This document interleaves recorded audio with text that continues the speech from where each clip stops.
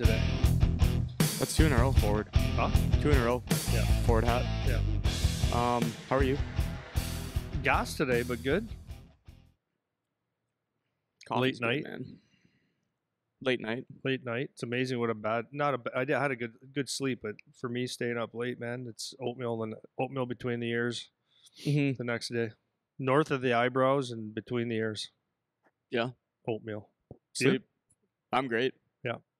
I was flying yesterday. I've been sleeping great. Yeah. Last couple Nice. evenings. Yeah. You know what it is too? Here's a little tip for everyone. If you don't eat for like 2-3 hours before you go to sleep, Yeah. wow, do you sleep way better? Huge. Wow, do you sleep way better? Yeah. It's not even close. Yeah. Not even comparable. I know. My recoveries are through the roof because I'm not saying you have to do what I do, but I'm definitely done eating by 5 p.m. It's hard. So for me, it's actually even longer. It's like 4, sometimes almost 5 hours before I go to sleep. And it's just awesome. Feels so good. And it's like people say, oh, I could never do that, or I need to eat something before I'd be so hungry or whatever. But it's like anything if you're used to eating at 10 p.m., 5 seconds before you go to bed, don't stop at 3 tomorrow. Yeah. You know? Yeah. Just you can slowly claw it back. And you notice a difference, man, with the sleep. Knock it feels an hour good. off. Yeah, here and there. Here Don't have and to there. be so extreme. Don't have to be so extreme, man. Low hanging fruit. Yeah, low hanging fruit. That's it. Don't As I totally say. challenge yourself. I know. Yeah. Okay. So I'm sure you've done this, assessing your game or assessing a player's game, or you watch someone and you say, oh, that was a good game, or that was a great game. Do you think parents do that? Selectively, probably, yeah. Yeah. Coaches and players obviously do that, right? So, and it's funny what you set your standard at. Okay. Guilty with it with my own kid until you put it in perspective. So if you play whatever, a percentage of games, and let's say you're playing pretty good, and then all of a sudden you have a game, or your son or someone that you're watching or you're scouting or whatever has a game that's like off the charts. Is that the standard that you say, oh, okay, that's what a lot of parents, my point is a lot of parents will say, okay, that's the way you know how to play. You hear that a lot, right? Yeah. That's the way you know how to play. That's your game. You finished. Yeah. So let's just say you're a Bantam midget, junior, whatever. You finished every hit. You won, got in the battles. You had shots on net, made plays, backchecked hard. Everything was like perfect. And it's like, that's the way you should play. And then all of a sudden the standard is there. So I was listening to Martin St. Louis, who coaches Montreal now. I don't need to explain who Martin St. Louis is, I wouldn't think. And he was talking about self-assessing. And he goes, the most important thing about self-assessing your game is being very, very truthful. So that's number one, being very truthful. So you can look and say, no, I was just not very good today or whatever, right? He said, but if you think about it like this, he goes, if you play, when you play the game, you're going to have 50% of your games, roughly 50% of your games are going to be the player that you are. Okay, so you're either a really good player or you're average or whatever. That's the type of player you are. 25% of the games that you play, roughly, are going to be those games where you go, the standard that we just set, like that's how you play hockey. And then 25% the other way will be, it's a little bit less than what your average is, right? That kind of makes sense, right? Bell curve, man. Yeah, the bell curve. Yeah. So I think a lot of the times, like, so when like I'm just saying this because it, like, when you look at it, a season as a whole, it's easy to point out the 3 games that were great and the 3 dog shit games and forget about your average game, like in what you really are like. So when you have an exceptional game, it's like one of that 25%. And obviously, if you play kind of below average, you're at the lower end of the 25%. You're just a little bit off. So I think that's actually a good thing for people to understand. Like, when a coach sees someone have a great game, or a parent or whatever, when they see the great game, it's like that's 1 out of 4 or something like that, right? 1 out of 3. And then if you see a game where it's just not there, totally, you're not playing bad, but you're not playing whatever. It's like you don't rip on them. Right, because that's just kind of the way life is. So I really thought about that. I'm like, yeah, that makes a lot of sense. I didn't think of it in the numbers term. So I really enjoyed that. And then there was someone else I heard say that, and I like this too, is like there's some games where you just stink. You're not having a good game. Nothing's working. He goes, you don't want to let that happen more than 1 in 10. Yeah, And that's a pretty good. that's That's a pretty good analogy. I like that a lot. That's a really good. It's a really good opening actually, because we talk about a lot how you more than I do, but I also believe it is that sports just teach you a lot about life, and a lot of people say that, right? But then you forget that the you forget some of the life things and how they apply to sport, because it's like it goes both ways, right? So sports can teach you a lot about life, but then there's a lot of life things that are the same in sport, but people forget. So most of your days, if you have like your regular life, are just like they're fine, like they're good, like Exactly. they're not fantastic and they're not bad. They're Right. just like, yeah, it was good. And if you're a more positive person, you'll be like, yeah, my day was good. If you're a more negative person, you'll say, yeah, whatever, like it was fine. But the average is the average, right? The average is the Things are average. average for a reason. So because the majority is the average. So then we get into the domain of sports, and that's a really good point. Like parents will say, well, if you have your best game ever, it's like you got to play like that every day. You got to play like that every game. It's like, yeah, but you actually can't, because that's not how life works, you know? So it's important that you don't forget those parallels between life and sports. So when you're watching your kid play, like, is every day that you have at work your best? Is every day that you have with as a dad or as a mom your best? Is every day, you know? So it's like Yeah. you throw Is the every party you go to the best party ever? yeah, right? Right. So it's like if you make the expectation that the kid has a fantastic outlier game and you harp on that so much, like that was such a great game, like this is the way you got to play all the time. You know, this is the bar. Like you got to meet this. It's like that can't be the expectation, Especially you when you know? understand there's a lot of variables that go into that. Like 100%. you could be Just playing a team that just works for you, and you were on the best night, and your line mates were clicking, and mhm. like there's a lot of variables Yeah. that make a difference of whether how well you play. And that's the same as your job. Like you go to work and your boss comes in and yells at you at 9:45 a.m. That'll set you off for the rest of the day, and now your day's no good, you know? Or you go in and everything went right for 3 hours, the first 3 hours of the day, and it's like, wow, that was an awesome day.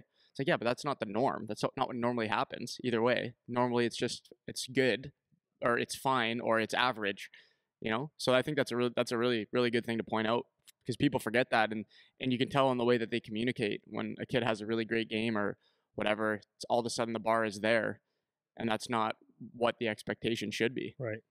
Yeah. So I thought that was really good. It really It's great. it stuck with me, and Yeah, very good. I like it because it gives me something like when a kid talks to me. Like that's a tool I can always throw at them, right? Like kind of Tool in when the you're tool belt, assessing man. Nice. yourself, be very very honest about yourself, Mhm. but don't be an idiot about it, right? So Yeah. if you have a game that let's say you had the worst game you played in a long long time, it's like don't be depressed. Like that's what you have to really learn how to park those, Mhm. right? But at the same time, you have to be able to assess that you were just horrible, and that's like you can't let that game happen again for quite a while. And for coaches too, 100%. That's what I mean. right? Hundred Because percent. if you have a your maybe second or third best player, and they have a great game where they had 3 goals, or and they're just all over the ice doing everything you want them to do, and now that is what you expect of that kid, and anything less, you maybe you punish him because he's not playing up to what you've seen before.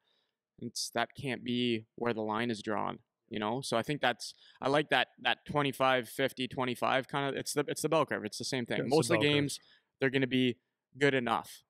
And because that is how kids play, depending on obviously their level. If you have a third line player, most of their games are going to be good enough for a third line player.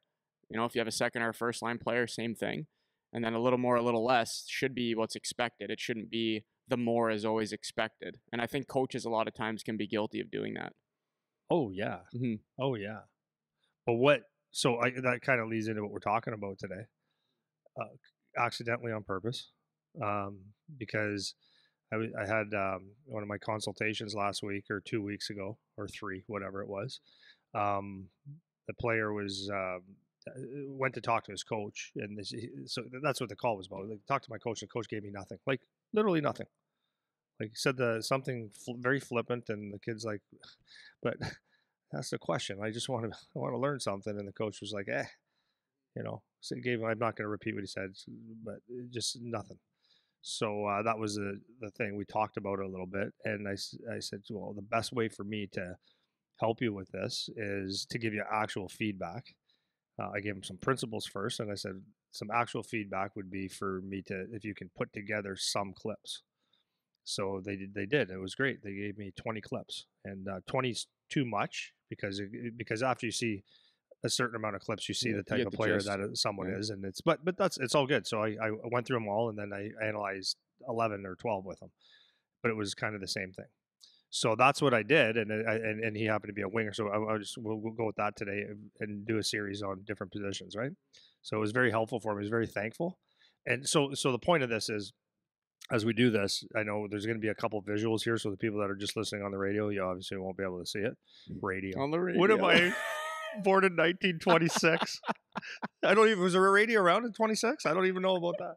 The transistor radio.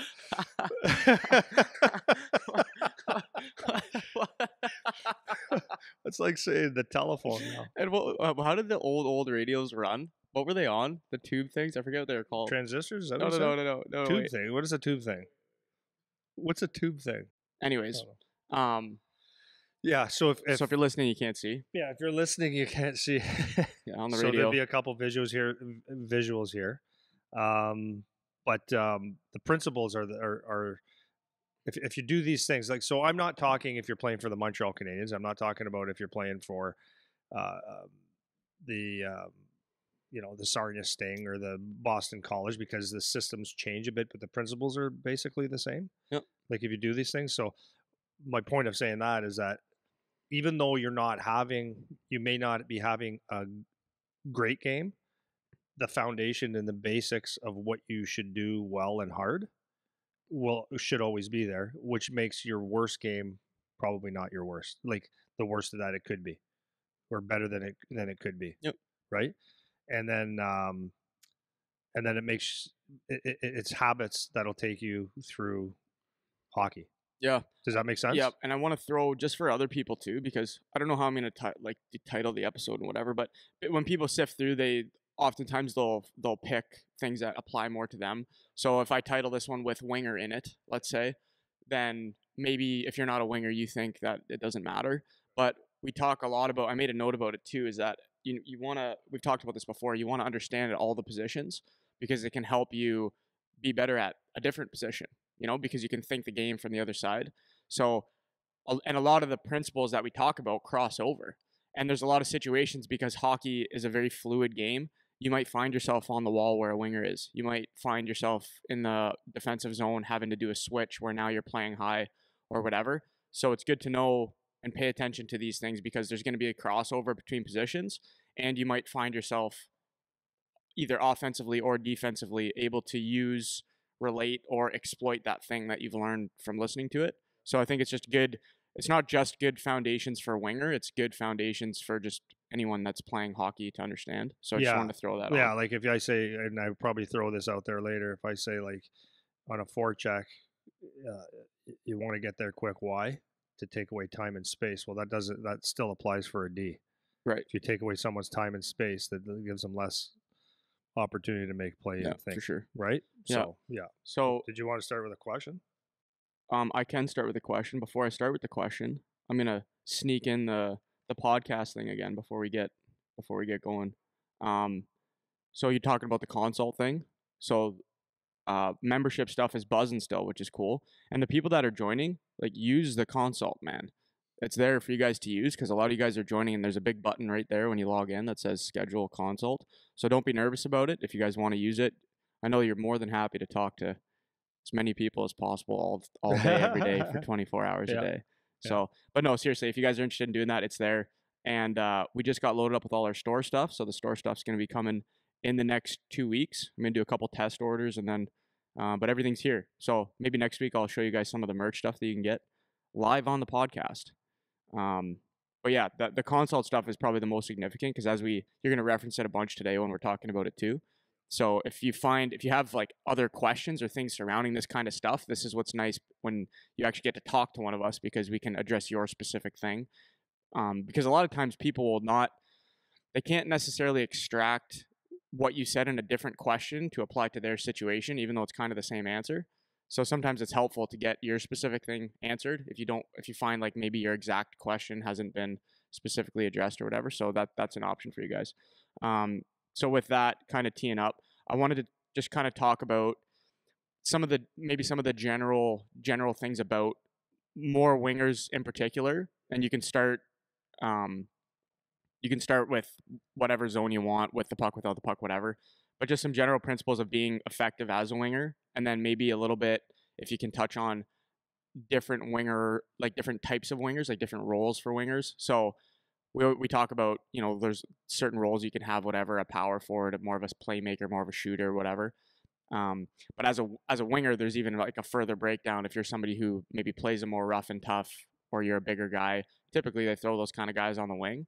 But they have other players too that maybe don't play like that, but they're still wingers. So maybe we can address if you're a little bit more or less physical, and talk about that a little bit if it comes up with the flow. Yeah, for sure. Yeah, so for sure. Maybe we'll start with that. Just kind of some general thoughts about like the foundations kind of being a good winger. Yeah. Well, okay. I'll just go to that consult that I did last week. Like the number one thing that stood out to me was that it's the general principle of hockey.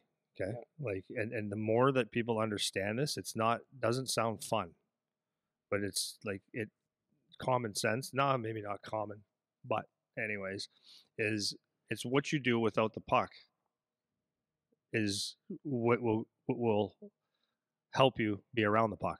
Mm-hmm. Right? Does that make sense? Yeah. Just let me interrupt again? Yeah. Sorry. Just even before you get into that this is more like a message for parents and even young players. Hockey is not just the skills of hockey. Yeah.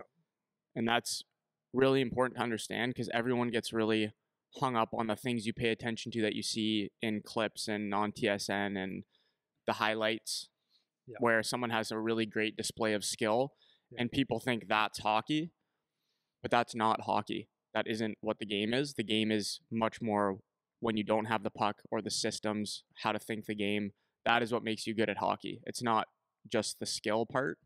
So people need to start to pay attention to that. And the younger you can start thinking in those terms of how to actually play the game properly, or as a parent or coach, you can start to teach that it's not just about your toe drag. It leaves you a lot better off in all the positions. Yeah. Sorry to interrupt. Yeah, no, that's fine. It's so it's what you do without the puck, and it was very evident with me with this young guy, and we're talking, I think 12-year-old kid.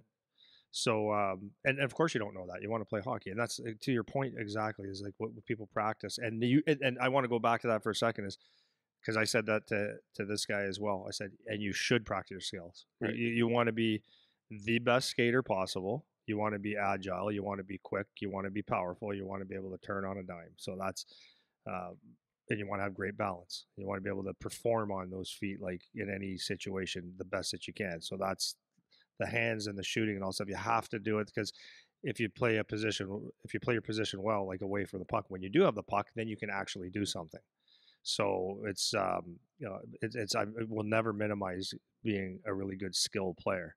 But as to your point, having skill without, like, it's like having a tool without a toolbox, right? And that's like a lot of guys play hockey and they can only do things on pylons, or they only can play with a puck a little bit. And it's like, okay, you're missing a whole piece, because I mean, I'm beating a dead horse here to a certain extent, but when you really analyze your game, like, just, people even overestimate. If you say, how long do you have the puck on your stick in a game? And people overestimate that and say, oh, maybe 3 minutes in a game. It's like, no, not at all. Like, a really, really good player will have it a lot less than that. And I don't know what the number is, but it's less. In fact, I think some of the studies are like 7 seconds in a game. Most people, or some people, have the puck on their stick, a good player, maybe 10. Mm-hmm. And of course, maybe more. I mean, they look at my son's team, and there's, it's not 3 minutes. That's a long time. Yeah, exactly. Yeah.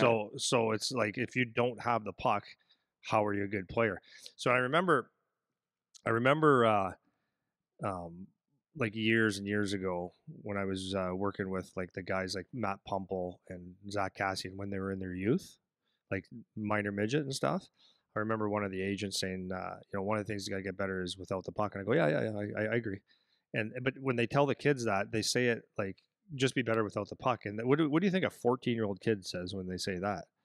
Whatever. What does that What mean? does that mean? But Yeah. they're too nervous to say, what do you mean by that? And then a lot of times when people explain that, it's like, well, just without the puck, you got to be better. It's like, okay, that's still not an Yeah, it's explanation. not an answer. Yeah. So they can be confused. So anyways, the point is, when you don't have a puck, what are you doing, and is it effective? So Yeah. I'm going to give you some things here that help you with that. So Yeah. go ahead. I think the other, I mean, this is something that's irritating to me too with scouts and coaches and stuff. They throw out things that, like one of my favorite things is when scouts or team personnel throw out things that kids should work on in the gym. Like they'll be like, you should, put on 15 pounds of muscle over the summer. It's like, you don't even know what that means or how to do that. Work your So feet. yeah, get your footwork out. So it's not, and some of the coaches, I remember talking to one coach that was in here. He was coaching in I think Oshawa and Ottawa, and he was saying how it's not, his job isn't to know that. Your job is to know that, and that's coming from like the more professional level, which he's right. Him as the coach, it's not his job to know how to best get you to understand your fitness level and your weaknesses to work on them in the best way. That's your job as a professional. But when the kids are young, it's not their job yet. They don't know the difference. So you have to be able to give them something that actually means something. You can't just say, be better without the puck. That doesn't mean anything. It's too non-specific. So if you want them to learn something, you have to be able to teach them some of that stuff. So before you keep going, there's 2 episodes we did in the past, and I was skimming through just to see them, and a lot of people that listen now haven't listened to those, and I think they're really good. One was episode 38, and that was how to play without the puck, and that was kind of just a general frame. Some of the things that we talk about today will be repeated in that, and the other one was episode 82 is hockey IQ, and that kind of touches a lot of the same topics, because playing when you don't have the puck at whatever position, that is understanding hockey, and which is hockey IQ, understanding what to do in certain situations with or without the puck. That's what hockey IQ is.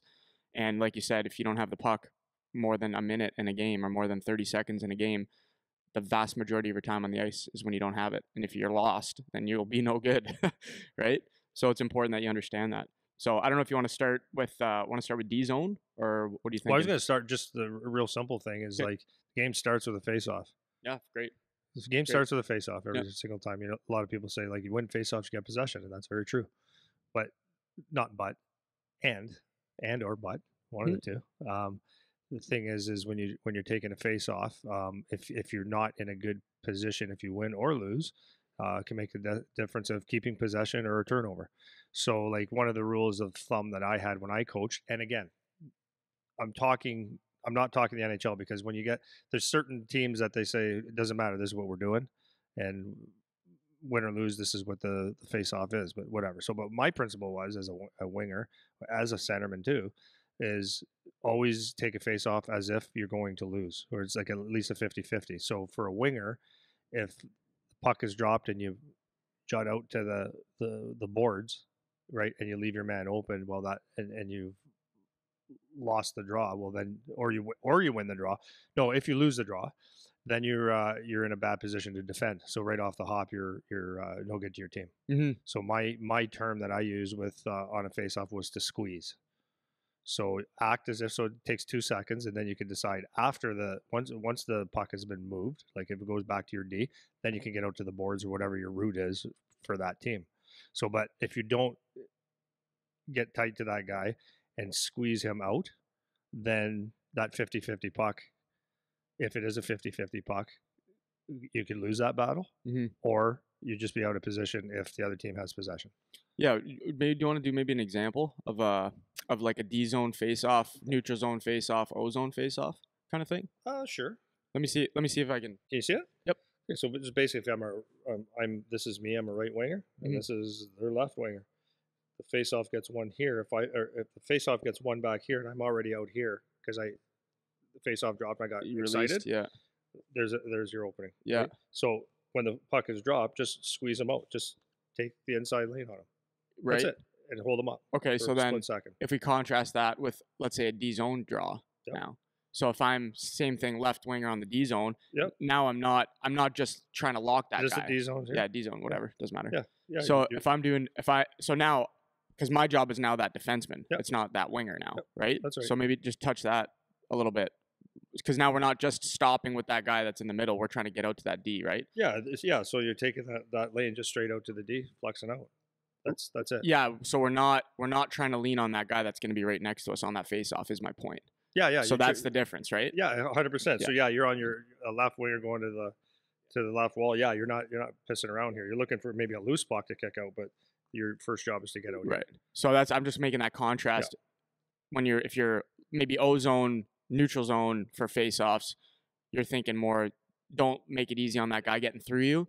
But D zone, you're trying to get out to that D, so it's not the same lockup with that guy. You're trying to get to that D because that's your man now, right? Yeah, exactly. Yeah, cool. So that's number one. So I'm a right winger here. So remember your defenseman's probably tying up this winger.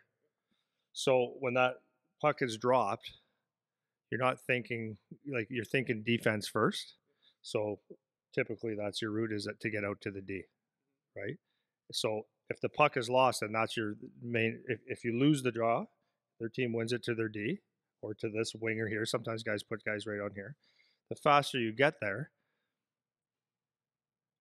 the more or the less time and space that this guy has, this D or the winger, whoever they have there, has to make a play. So now you've because you thought defense first, you've made yourself a better player. Whereas instead of worrying about the puck being where the puck goes and stuff, you have a job. So this is what I'm talking about. If everyone has a job, and this is where you have to trust each other as a team. This D is locking up this guy the best he can. This centerman's tying up a guy, and it allows you to do your job properly. So that's just the thing. So you get there urgently. I'm all over the map here. You get there very, very quickly with your stick down. And with and then so the good thing is that if you do win the draw, you're already in a good position to be on the offense. If you win the draw and it gets kicked out to you, yeah, I want to. That's the important thing. That's what good defense will translate into. I was just going to say offense. That, right? Because even off that draw, if your D or if you guys win the face-off, you're already on your way to the wall anyways, where you would need to go. So I think that's a good thing to understand too. It's not just about defense is defense. It's your defense will translate to quicker offense and better offense because you're already going to be in a decent position, right? So that's a good point there. Okay, so that's a little bit on face-offs. Do you want to go from face-offs maybe to some breakouts, or do you want to talk about just D zone in general or D zone coverage? So I'll give you a thing here. So D zone, the 4 things I kind of wrote down was D zone coverage, being a supporting role, face-offs, and breakouts. So we just did face-offs. Yeah. So I don't know if you want to do one of those other 4 or just talk about general. I think it all ties into one. Okay. Yeah. So go ahead. Here's the biggest thing. I find that in youth hockey, or as guys get older, when they're tired or they become a little bit lazy or a little bit impatient, that's where things fall apart. Okay. Yep, so. Wait, you want to try something? Just put it back on the table. Okay, so in your D zone, let's just say I'm a right winger. I'm using right because I'm on the closer to the right side. Okay, mm-hmm. So basically in your own zone, and this is like the foundations. Things can change, and different systems can be different systems. But the bottom line is, you're responsible for this area here, right? You got the D. So you've got the D, you've got the high slot, the dot, and really, if you look at that, there's not that much skating. Not a lot of skating. And then the wall, okay? It's not a lot. You've got a quarter of the ice, basically, that you have to take care of. And if you understand that's very, very helpful to just understand that, okay? So now, just because it's not a lot of ice, definitely doesn't mean that it's not a lot of work. Okay, but then there's a lot of patience, and sometimes the patience takes a lot of work. Okay, so with this one guy that I was working with in video, let's say he was a right winger. Let's say the puck was over in this quadrant of the ice or behind the net or whatever. So where he should be is taken away, like in that home plate. A lot of people call this the home plate. Where he should be is there with a stick down or to the middle of the ice and head on a swivel to look where loose guys are. But if he starts drifting too much here, unless you're doing like a swarm, where some coaches will say system specific, but in general, we're talking in general. In general, you're safe here and you got a D here, so you don't have to move a lot, just be ready. What happened was with this guy was watching, and then he would just start slowly, just started drifting out, just slowly, because he's watching the game and he's getting excited. Oh, maybe it's going to come loose or whatever, and he would be like actually at times outside. So if the D was here, he was outside the D. So we're talking 12, right? Yep. So he's not an idiot. He just hasn't been taught this yet. Mm-hmm. So the key is to be patient here, because this is the thing. If the puck squirts loose anywhere in this area, he's only like a few steps away. Right? Whereas if he's over here, it's a lot of work to do the skating. Okay, so that's number one. So I want to point out, because you can erase it, but I want to point out what you said before, how, because I said D zone coverage, supporting, and breakouts, and what you just pointed out there is all three of those things. So if you're in a good position in the middle as the winger, that means that you're covering your D. So that if you're in that spot, you're covering your D, which is great. You're in a good supporting role if a puck squirts loose, which is great. That's exactly it. And you can also quickly release for a breakout if the puck goes somewhere else. Yes. So all three of those things, to your point, are covered right under there. One category, just because you're in a good position defensively on the ice, right? Right. So I wanted to throw that out.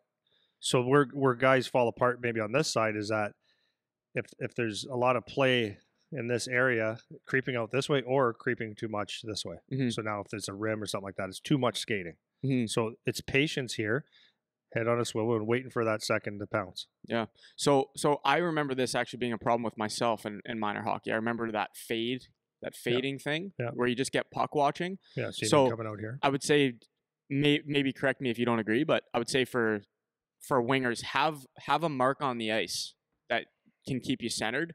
So you have a mental cue, because if you don't actually have something that is going to hold you to a spot or around a spot or something to remind you where you need to be, then it's easy to start puck watching and start drifting. So especially when you're younger, if you use like top of the hash marks, top of the circle in that area, use that as a mental check. So if you're D zone and to your point, if it's a patient point of defensive zone where it's on your off wing and you're not really involved in the play necessarily, you'll have a marker on the ice where you can kind of check that you're in the right spot. If you start to drift, you can get back, and that's how you can start to correct it if you're not used to thinking about it, right? Yeah, and to me, dots and hash marks are real good. Yeah. So just to finish off on here, so now let's just say the D or the center or the winger ends up getting a puck and you get possession, and this is where people don't understand as well, is that this coming up through the middle here like this, or the middle here, is a lot easier to make a play than you going out here or outside the dots. Right? That's hard because there's people there, right? Yeah, a lot of space, a lot of people, hard pass to make for sure. So the other thing is, what I was saying to him is, so if the play's down in this corner, more or less, if you're outside the dots, well, that's to defend. You want to keep guys outside the dots. That's number one. But if you are outside the dots and this D just happens to go here, and this is what happened, right?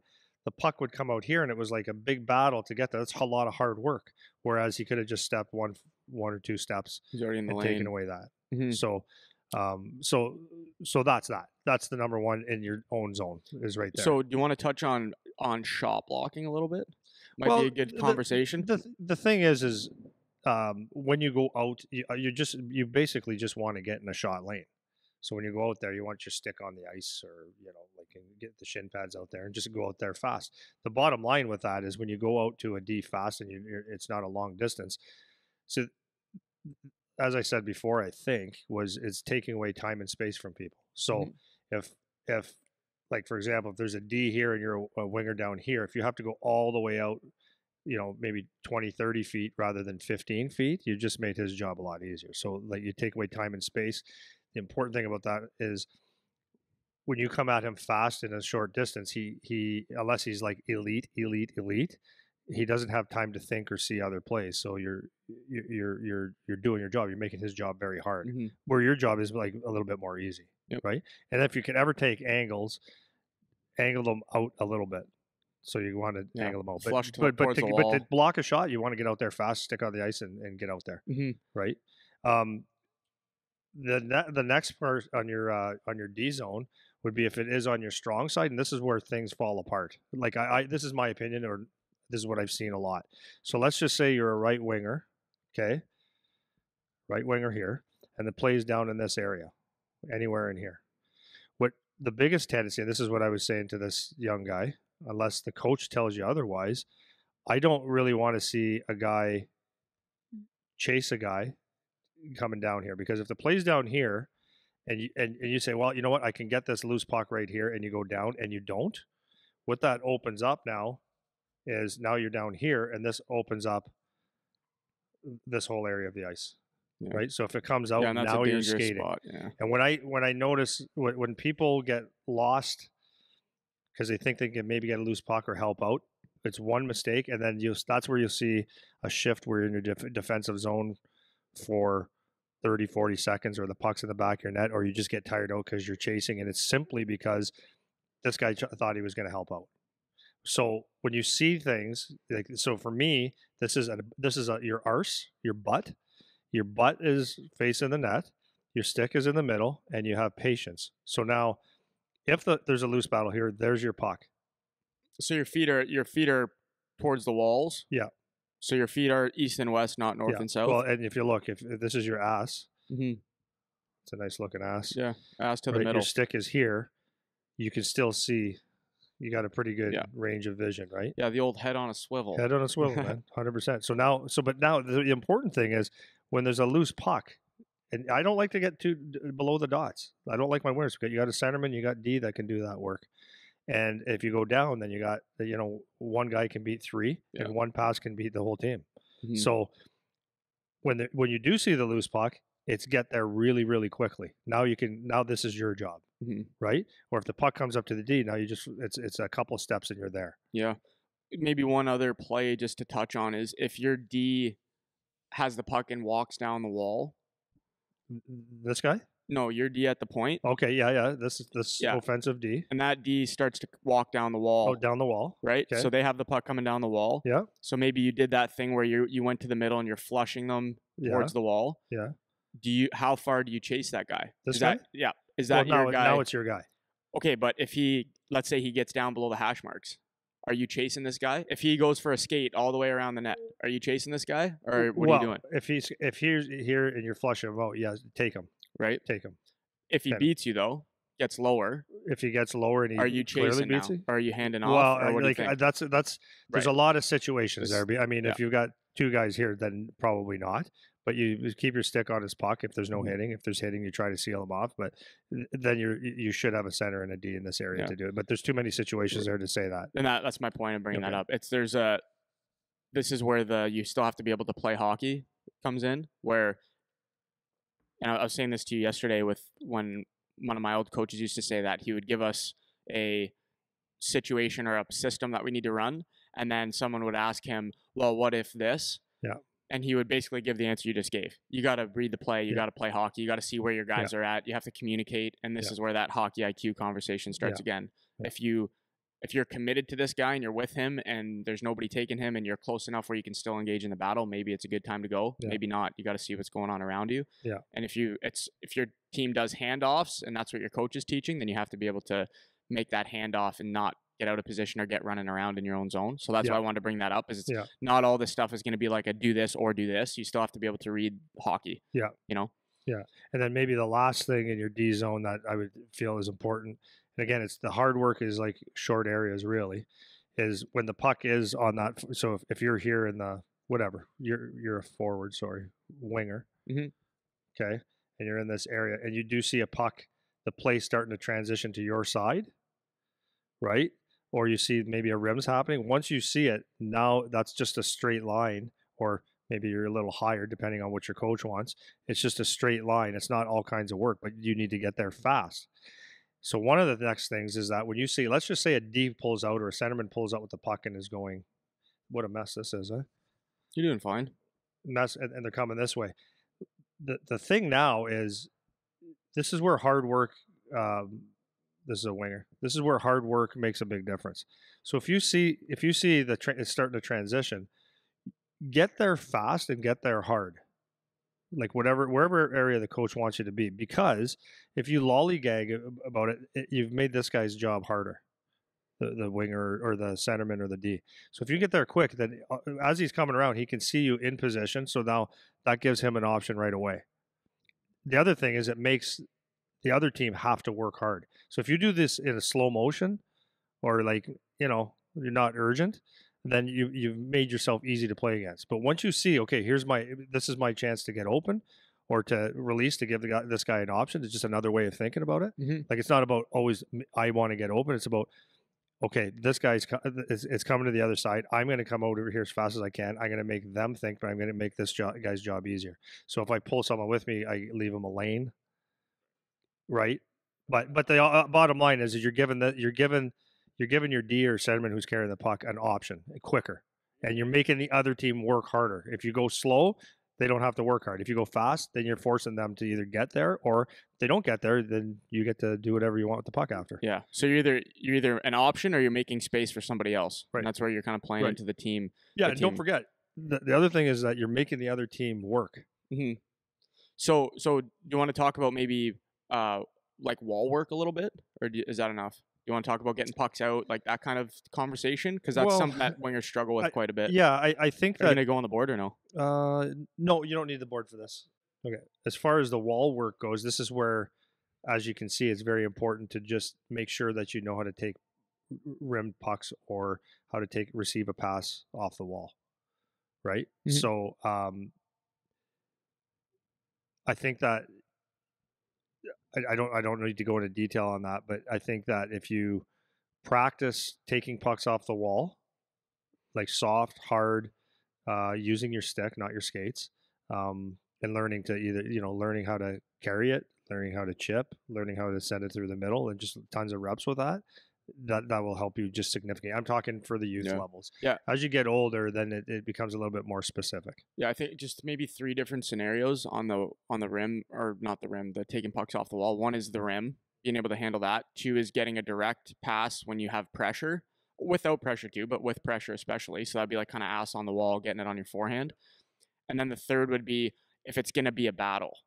So if the puck's coming up your wall and maybe the D's there, the F3 comes down, and being able to get in that battle, you have to be able to handle those 3 different situations. And then you mentioned the picking the puck up with your skate thing. I never really understood that. Like, the only time that really makes sense to me is if it's going to be a battle. Like, you can't get a clean stick on it. Like, you go kind of eat it against the wall and wait for help. But I remember, like, I see that all the time, is people teaching, you pick it up with your skate and then get your stick on it. So why would you do that? Why would you not? Like, your stick... There's a lot of bad things can happen when you do your skates. Yeah, and it takes an extra 2 seconds to get it from your foot to your skate, or from your foot to your blade. You always want to... That's weird. Basically, if I'm a right winger, I'm just trying to think right. Right winger. Right winger, you want to, as you're going there, you want to do this. Right. You want to come angle up on a little bit of an angle, so that you can carry the puck a little bit. Now, as you do this, little shoulder check to make sure you have an idea where this guy's not right on you, or if he's backed up. Yeah, so, but yeah, 100%. Good. Cool. That was extremely thorough. Well done. Well, I hope it's a lot and it's a little bit of a mess, but no, I think it's good, and I think it'll be helpful no matter who is looking at it, because this is what I was mentioning at the start of the episode, is with parents, is they think of hockey as skills. Yeah. They don't think of hockey as that, but that's hockey. Okay. So yeah, let me just reiterate the D zone real quick. Okay. So to reiterate as a let's say a winger. So if I'm a right winger, this is basically my area. Well, should go to the blue line. This is what I take care of right here. That's what I'm responsible for. Middle of the ice and out. If I chase down here, I open up the spot that I'm responsible for, and that's where a lot of chaos happens. When the puck is on this side, if I drift, I open up not too much. So patience here, and then all your work is done basically from there. Yeah? Yep, great. Does that make sense? Yep, totally. And that's offensively and defensively. It all starts from that. It starts. So, and that's what I'm saying. Like, if you have patience, if the puck's down in this corner, and a puck squirts out now, or your guy starts carrying the puck, a 10-foot pass, 15-foot pass, short pass is a lot easier to make. Or, and the other thing is, that's a lot easier to make and to get the puck out than when you drift. Okay.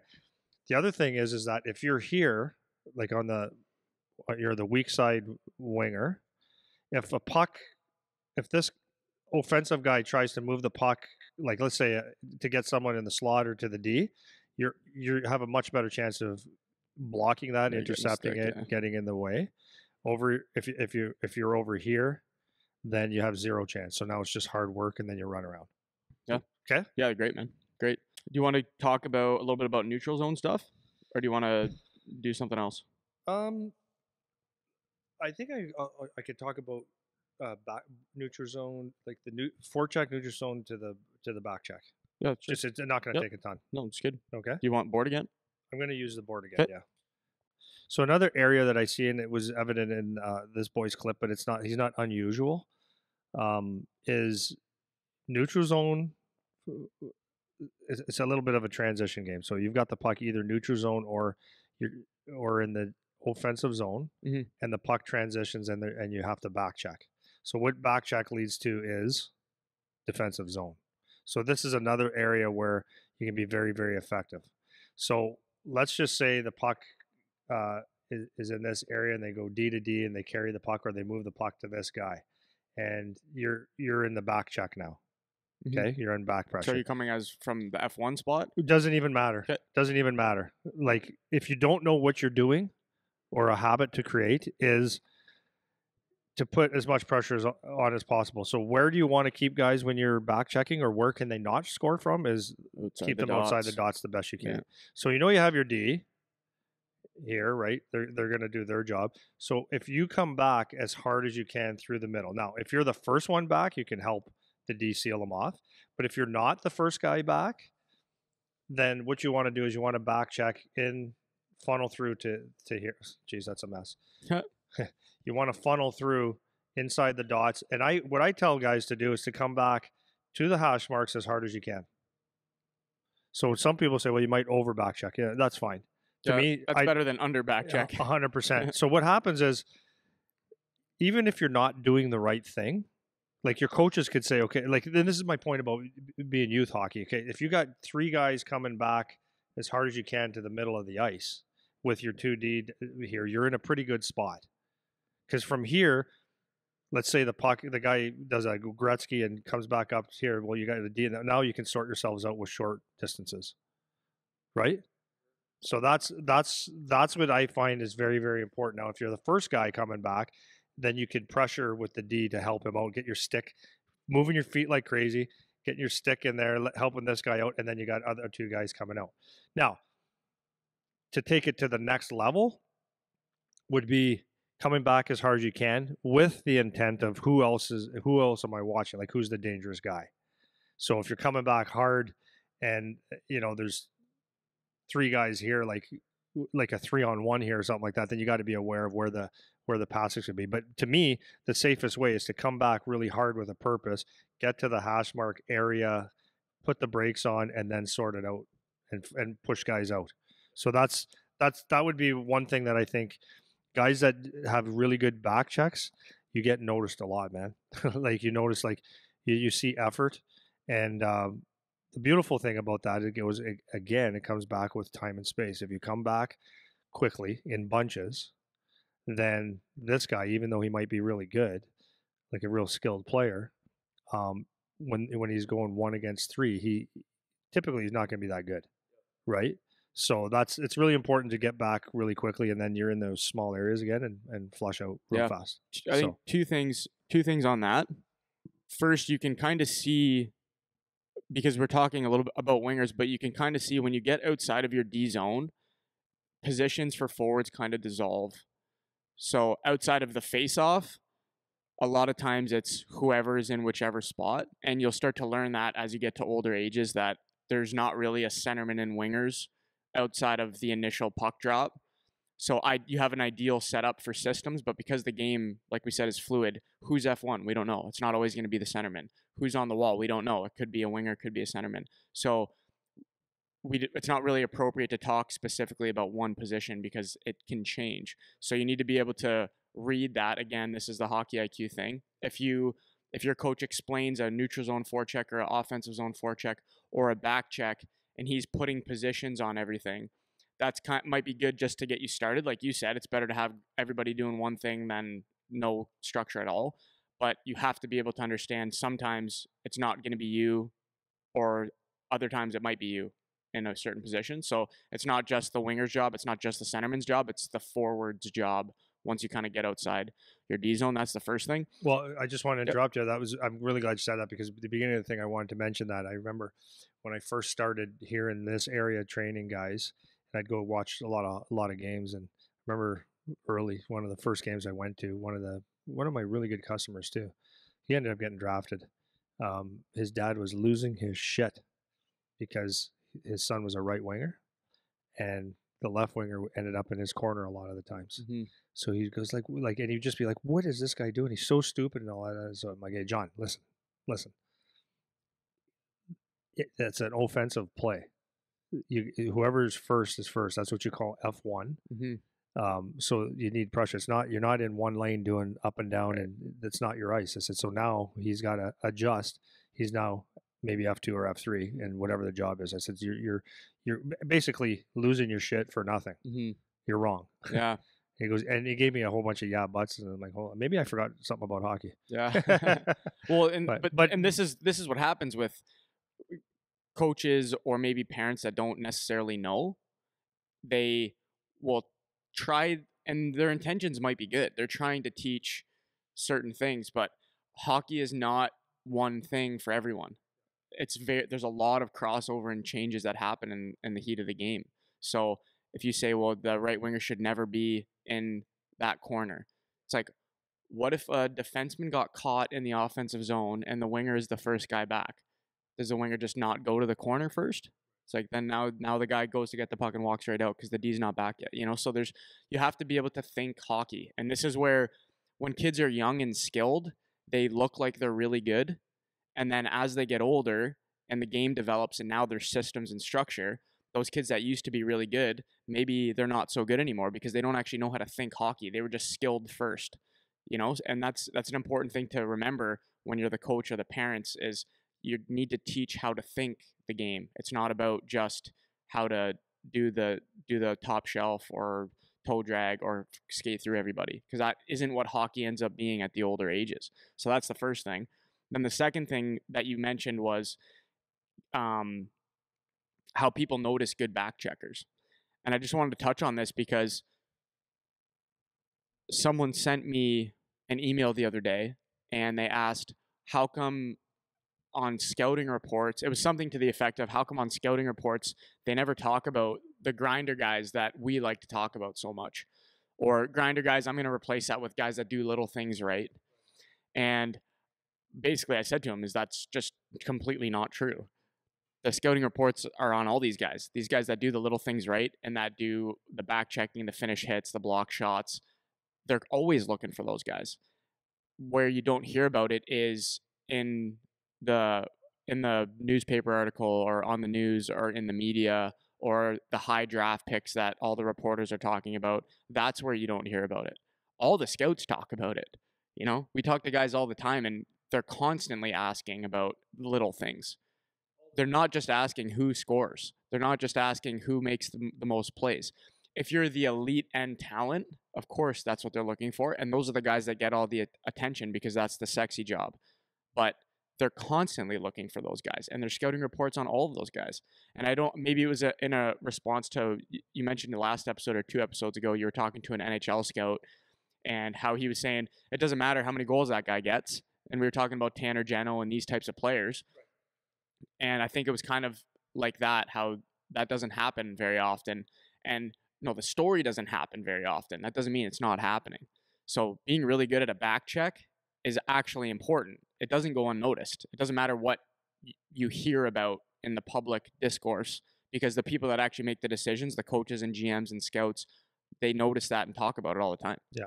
Well, it's funny you say that, because I know someone said something about Tanner Geno was not exactly an unknown. It's like, well, to most people he was, because no slight to him and no slight to the person that said that, because he wasn't, whatever year he is, he wasn't the first overall pick that people talk about. So that big grinder guy that he just went he got to the NHL a different way. That's what they were scouting. It wasn't about him scoring goals, it was about the other stuff. But he's not the unknown guy, or not unknown, the guy that has to not be the first round pick is not going to get talked about. So the people don't scouting and the media don't talk about this, the lunch pail guy, very often, because there's a lot of lunch pail guys. It's being able to do everything really well, right? But yeah, so that's the thing, is you've got to be able to separate the hype machine, the TSN, the sports networks, all that stuff, and the people promoting the game and talking about the high end stars. Because again, when you look at it, there's only a small percentage of them.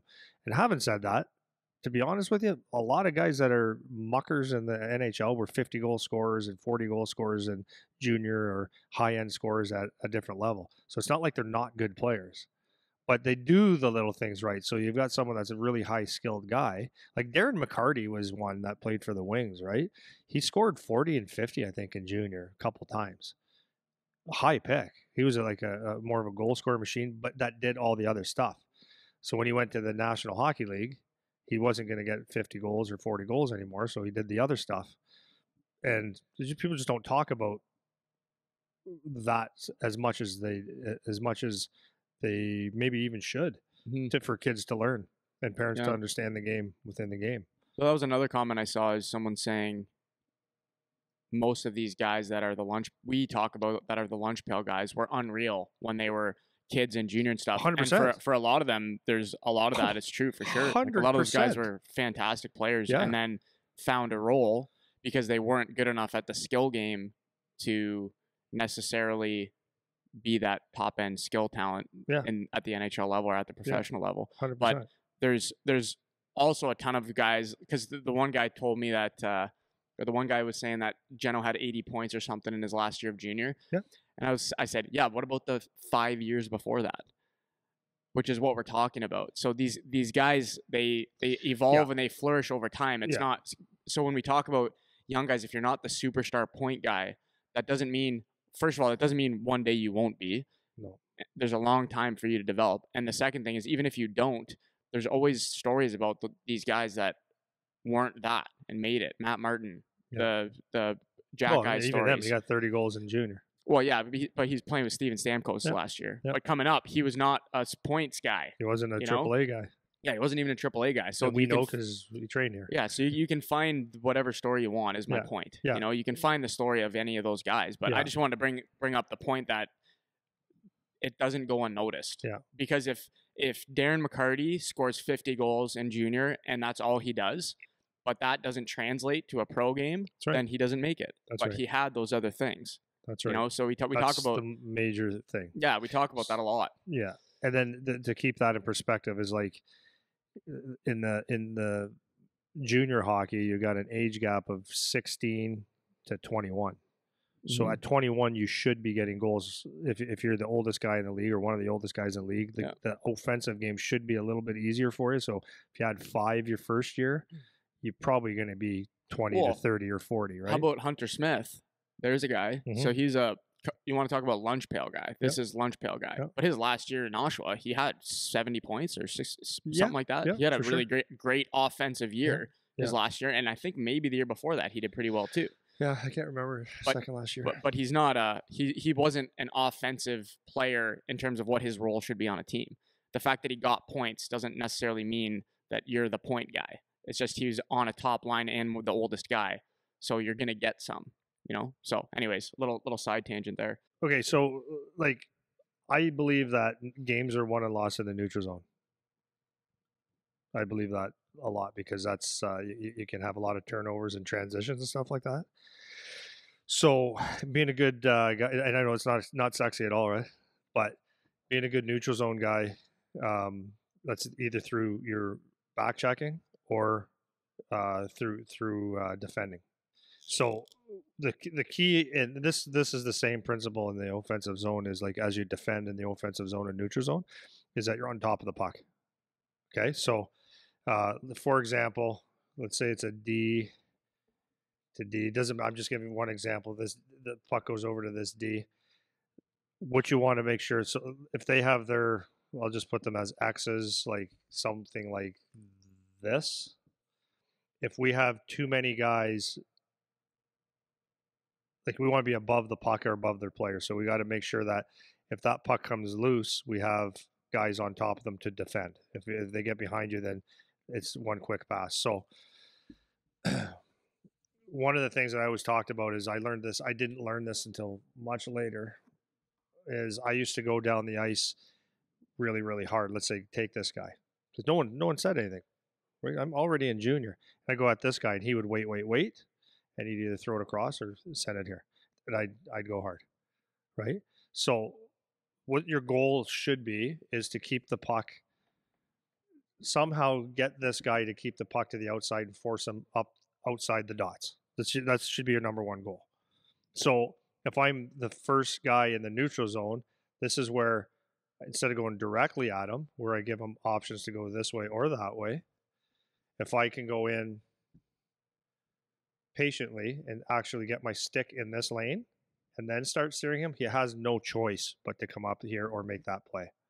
Does that make sense? Yep. So that just made my job easier. And now if he gets moving up the ice, then I can, I start following up, and then we got guys that can take him to the outside. Mm-hmm. Does that make sense? Yep. So it's like, now that's not every system, obviously, and I'm not talking systems here. I'm just talking a principle. So if there's two guys, then it's kind of the same thing. You're staying on top of the puck, but what you always want to do is your body position is get on top of the puck or on top of the players, and then it's more reaction. You steer and react, right? So like if the puck, you got two guys here, we're X's now. It's like same thing. If this guy's got the puck, then I want to just take an inside lane to steer him out. That's the principles of a neutral zone, because the guys are not as dangerous on the outside, and they're a heck of a lot more dangerous on the inside. So you're in shooting areas, right? There's more options the more of the middle of the ice that you give them. Yeah. So principles. Whole goal is you're trying to keep guys outside. Yeah. Okay. That would be the same as a forechecking and the offensive so then zone. If we go, let's say we're now transitioning into the offensive zone. Yeah. So maybe want to start from the neutral zone. So like if we have the puck now in the neutral zone and I'm a winger. We have hang on. I want to just do one more thing in the neutral zone. Specifically, so one more thing in the neutral zone specifically to a right winger, more or less. So if I'm a right winger and I this is where you have to read a little bit. So I'm a right winger, and let's say my centerman is steering a guy, the D, whatever this D. So let's say it goes to this D, and this guy's steering him out. Then I just have to have my patience. Like I got to look at where is the X on the other team, like stay above him, not behind him, or inside, like so the defensive side of him, so that if he does move it up, it's a couple quick things rather than steering to the middle. And if I'm a right winger and the D on this side has the puck and the flow of the game is going this way, then again, we don't want to stay outside. Now we want to get in the middle of the ice. Typically, this is different systems, but typically I want to get in the middle of the ice so that if he makes a play, I'm already there rather than being on the outside. So that's pretty simple. Okay. What did you want me to transition to now? So if we now have the puck, so that's kind of like defensive zone or D zone or D side of the neutral zone. Yeah. So now if we were flipping to the offensive side, so like let's say we like RD, we're doing a D to D regroup or a neutral zone regroup of some sort. Or a rush of anything. Yeah, a rush of anything. Okay. So now we'll go offensive side of the neutral zone, and then that'll lead us into the offensive zone. So we're coming into the ice? Yep. What do you want? I'm the right winger? Yeah, right winger. Well, first let's say like if our D have it. So if it's a D to D up the wall, whatever. So coming on your side? Yeah, coming to your side. Now this you can either be low for a quick pass and like a low short pass, and then you'll see a lot of pro, junior, college and stuff where they stretch it. So but you basically want to be close to the wall on either of those situations. Going to be system dependent. Okay. Yep. So and then what about far side if puck's going the other way? But just one sec. So for youth hockey, typically if it's a D to D and the flow is going this way, then typically you're going to be a lot lower, so it's an easy pass. Unless the coach says stretch, then you're up here. But typically that's it, and your center comes low enough so you can make passes. The systems aren't as tight as in junior. If it's on the other side, then so now it's D to D, or the rush is going this way, then you're kind of getting inside the dots here the best you can, right?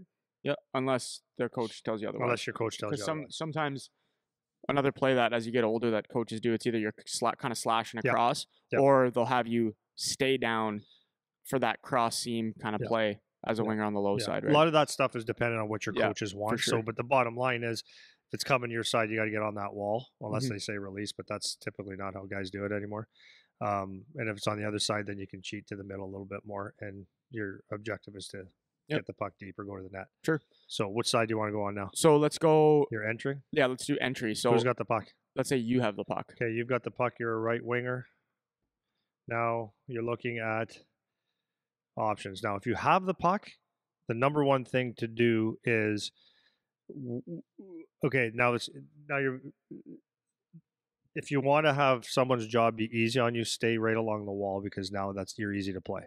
Okay, that doesn't mean you can never do it, but when you do have the puck, what you do want to do is kind of, if you can get closer to the dots, if you're carrying it, if you can get closer to the dots, and what that does is gives you options inside, outside, and chips and all that kind of stuff. So this, I want to just point this out. So when we were talking about the defensive side of the puck, this is why it's important that you understand the defensive game and you understand different positions, because if you're playing defensively, what we've been saying this whole time is you're trying to keep guys to the outside, you're trying to eliminate time and space, you want to keep them outside the dots.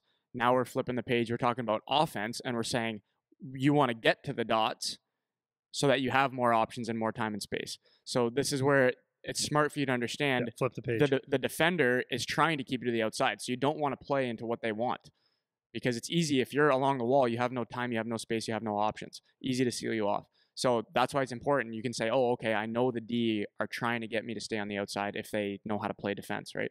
So if you get yourself closer to the middle, now you can go either way, you can make plays, and you have options. Yeah.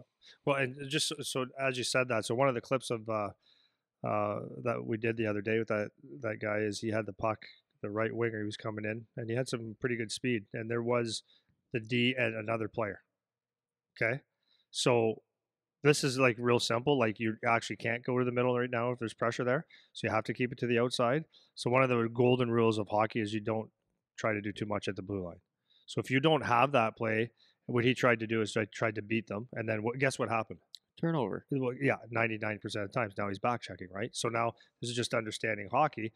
If the D's really up on you, you don't have the speed to beat them, or you do, or whatever, and you have more pressure, then what I was telling him is that a simple play like that is you just chip it, soft chip it, or read if you got someone with you. Well, that could be a pass, but read if you have someone with you to get it a little deeper that he can get it, or you chip it so that you can get it. Mm-hmm. So you just don't want to play at this blue line, and then your defensive zone either. You don't want to do any stick handling here either. Yeah. You want to either get it out or make a play or chip it out. So it's just safe hockey. Yeah, and then other thing I want to point out is how we've been saying a lot of this stuff depends on your coach and what they want, because I remember with one of my coaches, just inside the blue line, he liked us. The guys that were skilled enough to make plays, he liked us making plays in that area. So if we could tripod one of their defensemen and make a pass through them, or tuck it behind them, sure, or soft chip behind them, he liked that. And if you have the ability to make that play, that's good. But some coaches really don't like that, and they don't want to ever see you try to make a play around that blue line area. So chip and go is a better play. So this is where you also need to, as you've been saying, understand what your coach wants and what the team system is. Because if you think, well, I'm good enough to make this play through the middle, it's like, it doesn't matter. That's not what the coach wants. So you're going to get in shit every time if you do it, even if you're good enough to pull it off. So you need to, again, hockey IQ, understand the game, understand your team and what they're asking for. Yeah. Yeah. So the bottom line is this: if you're carrying the puck and there is maybe a D is giving you ice, then you take the middle and you carry it. Mm-hmm. If you're getting pressured at the blue line and you can't make plays, basically is what I'm saying, then get the puck a little deep, and then, because you know what you're doing, and then go get it, and then you manage the puck from there. And then obviously if you're the right winger and you have a centerman here with not a lot of pressure or even a little bit, then that would be the play, because there's more options. Yep. Right? So that's obviously, you got to think about it, but bottom line is try to get to the middle of the ice so you have options.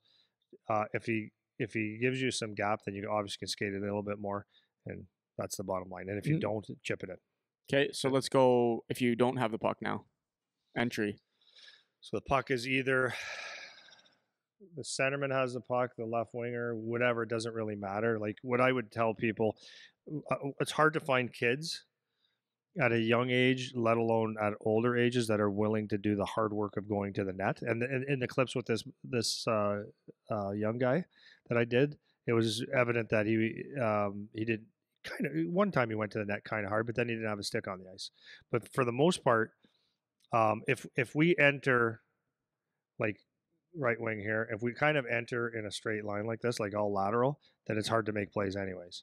But what you want to do is create options of getting to the net.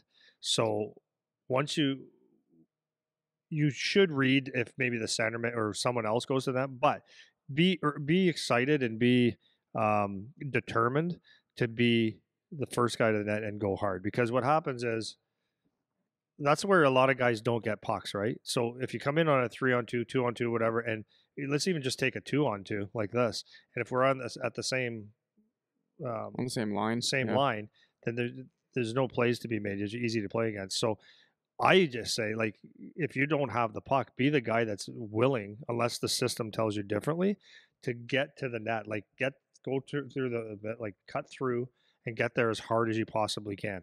Because the bottom line is whoever has this puck, if they just decide to shoot, let's say you're like this is what we're talking about. You're playing with, let's say you're playing with a left winger. God, need longer arms. Left winger. So the puck comes out here, and this guy's the most selfish player in the whole world.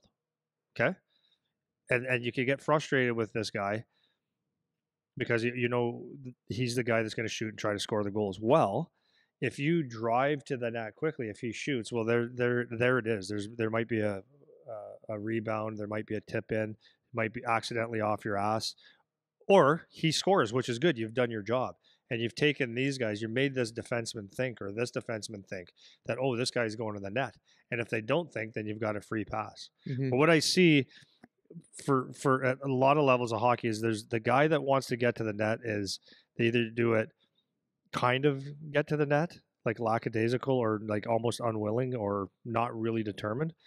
But the guys that get to that net really, really hard with their stick down, number one, it makes the other team have to work hard. Number two, it creates a lot of options for you.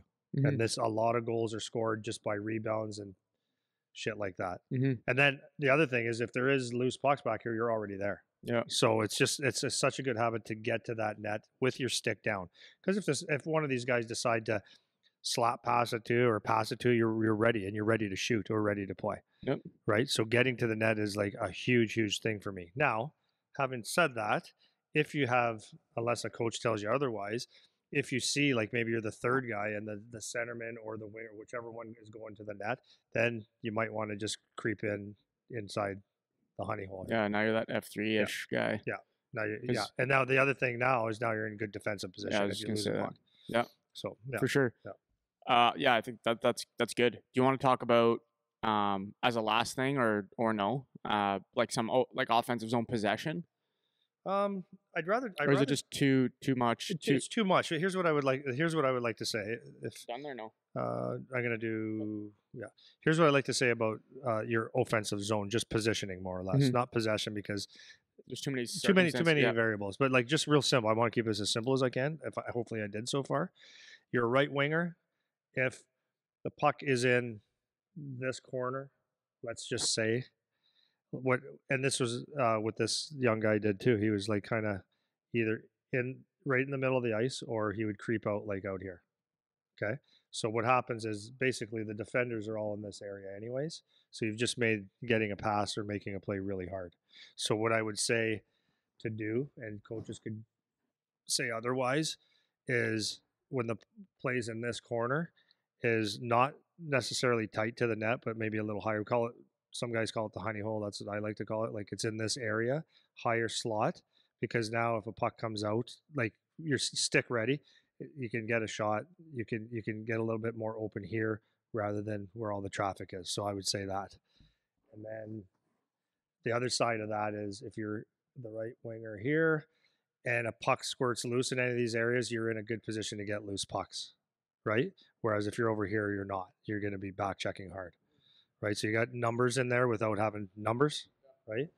And then obviously The other side of it would be when you're forechecking. So let's say a D's getting the puck and you're forechecking, the same principles apply. Where do you want to steer this guy? Right? So you don't want, if you come at him this way or down the wall like this, you want to be on the defensive side. So you don't, if you're going straight on or whatever, or steering him this way, then he's got options. He wants to come up here or behind the net where it's safe. So if you can, what you want to do is you always want to take away the lane here. So if this is the D, take away this lane and start steering them up the wall, and you get your stick on the puck, right? And then always when you're trolling around in the offensive zone, like a skater out there, stick in the air, and then when a puck comes to them, it's like it's almost an element of surprise. So when you're in the offensive zone, have your stick, if it's not on the ice, real close, ready to shoot or make a play. And if you do that, you give yourself a lot better chance of making plays. Yeah, sweet. You know? That was extremely thorough. I don't know. We did everything that I tried to do. Okay, so couple things as a kind of a wrap up. We talked about our D zone, playing away from the puck. We did some D zone coverage, being in a good support spot, face-offs, breakouts. Neutral zone, we did coverage, forechecks, regroups. Then offensive zone, we did entries. We did forecheck. Talked a little bit about F3, and we talked about back checking also. And then we did all that with the puck too, if you're in a different position. So what I want to highlight is, as you kept saying the entire time, none of the stuff that you talked about is set in stone. Everything can be dependent. If your coach tells you something different, it could be different. These are just general principles to play hockey well in the position that you're in. Yeah. So things can change. If you run a different system, maybe something we said doesn't apply, and that could very well be the case. And I know of several times where it wouldn't be the case, what we said, because we know different systems, you know? Yeah. So that's kind of the offensive zone. Okay. So when I was saying about when the puck's in the far corner, your weak side corner, like by getting to that half of the ice, the higher half of the ice, what that does for you is that if there is a loose puck, now you're defensively sound. Like the game is like, the more defensively sound you are, will create more offense. So like you can get those loose pucks, and you can keep the puck in, or you can defend well, and it gives you more opportunity to have the puck on your stick. Yeah. So that's why I want kids to be really aware of that. And as you said, it's like, this isn't how you play every shift necessarily, but it's the foundation and the basics of it. If you understand short areas and just like your D zone, that understanding that quadrant that you have, if you want to call it that, if it changes with another team, that's fine. But if you do that as the basics of hockey, to do it well and do it hard, you will be around the puck more, and you have a better chance of looking good and having the puck during the game. Yeah, and be in the play more. And if you understand a lot of this foundational stuff, you'll be able to learn the next system more easily, because you understand all of these little things we talked about, where you're on the ice, what your role is, what your job is. So if the job slightly changes or you're given a different assignment, you still have some context of where you started from. Whereas if somebody just throws a new system at you and you don't even know the basics of what you should be doing, it's really hard to understand why you're doing the thing that you're doing. So this is just a good place to start from. So hopefully that was helpful. Anything else for you? No, I think I'm good. Okay, I have a quote I'm going to end on again today. Okay. This is an Elon Musk. Okay, that's the guy you want to have dinner with. Yeah, I would have dinner with Elon Musk. Yeah. It'd be a great talk. It would be interesting, for sure. It'd be weird. If you heard him talk? Yeah. Hard to listen to. Yeah. But fascinating brain. Yeah. Here's the quote that I picked. If you want to grow a giant redwood, you need to make sure the seeds are okay. Nurture the sapling, which I just found out is a word. Yeah. She didn't know. No. And work out what might potentially stop it from growing all the way along. Anything that breaks it at any point hinders or stops that growth.